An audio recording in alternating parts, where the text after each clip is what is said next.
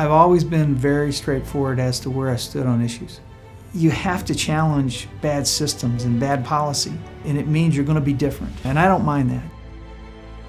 The truth is, it's a very conservative district that believes we should protect life. They believe in the Second Amendment.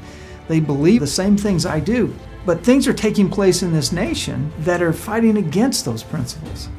And so of all the places in the state of Illinois, the place that should be the loudest voice should be this district. And I don't see that.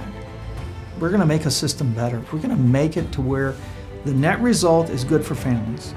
The net result is good for businesses. The net result is we have a better community. The situation is so bad today, we need new blood. We need people that think differently, that have energy, that are not there just to make a career out of this. 20 years is enough. It's time that someone like myself step up and really defend the people of this district.